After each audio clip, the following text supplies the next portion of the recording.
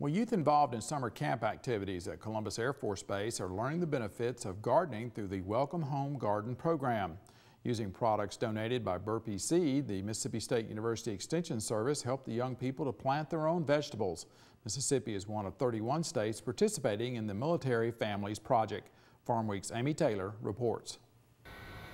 Young people were encouraged to get their hands dirty as they learned that planting a garden can be a fun and healthy activity. Mississippi State University Extension Service personnel and 4-H staff guided young people in planting vegetables such as tomatoes, squash, and bell peppers.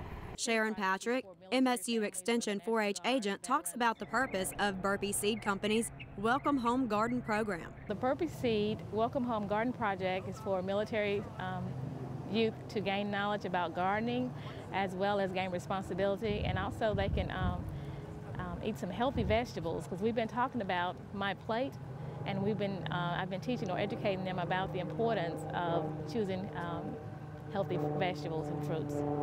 Some of the reactions were they were very excited about the gardening project because every child likes to be outside, so that's a great thing as well. Additionally, Patrick says the Welcome Home Garden program not only encourages healthy living, but healthy relationships. It provides them an opportunity to come together as a family to grow to plant and also pick the garden vegetables, as well as prepare a nutritious meal. It's important for them to gain knowledge about gardening because it gives them a responsibility, as well as gives them an opportunity to grow those vegetables, and just have a sense of self-worth because they had an opportunity to put their hands-on experience as far as gardening. They can pick those vegetables, take them home, cook them. In addition to growing healthy food products, young people at Columbus Air Force Base Youth Center were educated about the importance of regular exercise.